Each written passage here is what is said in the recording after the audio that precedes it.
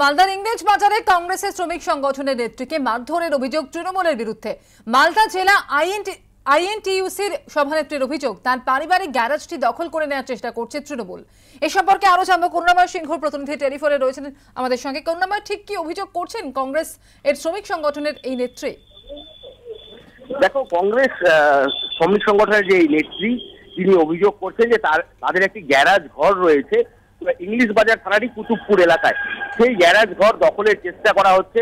ওই 11 নম্বর ওয়ার্ডের কাউন্সিলরের নেতৃত্বে গ্যারাজ ঘর দখলের চেষ্টা হয়। তিনি যখন বিষয়টি জানতে পারেন তখন বাধা দিতে যান এবং সেই সময় তার উপর হামলা চালানো হয়।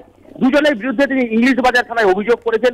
মনা বসাক এবং দীপক মাহাতো, এই দুজনেই তৃণমূল কর্মী, তৃণমূল সমর্থক বলে পরিচিত। তাদের বিরুদ্ধে তিনি থানায় অভিযোগ করেছেন এবং পুরো ঘটনার তদন্ত শুরু করেছে ইংরেজ বাজার থানার পুলিশ। যদিও এই যে অভিযুক্ত কাউন্সিলর, যার অনুগামী বলে এই মনা বসাক পরিচিত, তিনি কিন্তু এই অভিযোগ অস্বীকার করেছেন। তিনি বলেছেন যে এই ঘটনার সাথে তৃণমূলের কোনো যোগ নেই। অমৃতা, ধন্যবাদ করুণাময়।